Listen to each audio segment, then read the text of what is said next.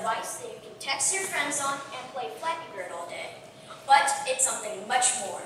It's a piece of technology that thousands of engineers devoted their time to create and perfect. Engineering is a great profession for somebody who wants a uniquely exciting career and get the Benjamins too. But there's a catch. You have to have an equally unique mindset to claim this awesome job. But if you're determined enough and have the right amount of STEM-related education, I guarantee you that in the future, you'll be sitting around with your work friends building an awesome space probe or the next new Bugatti. When you're at work as an engineer, you'll most likely be building or testing lasers or a talking robot. Come on, people, they have lasers. I mean, you can finally say to your neighbor after work, "Oh, for work today, I just, shot lasers out of the building, no biggie." Confucius once said, if you choose a job you love, you'll never have to work a day in your life.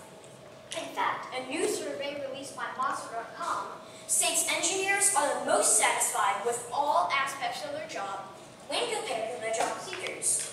I know this firsthand because I visited Northrop Grumman on an exclusive invite by an engineer who works there. And believe me, those dudes have crazy fun.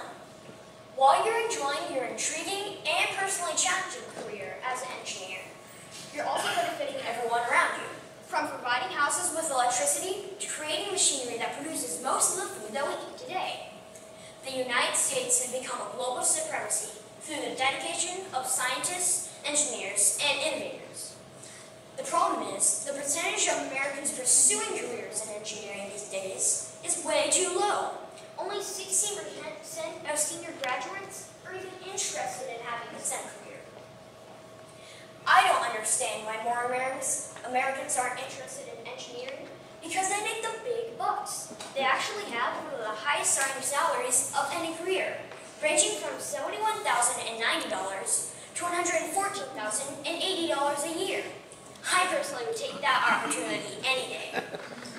So, basically the main point that I'm just trying to say is, it's the 21st century, people.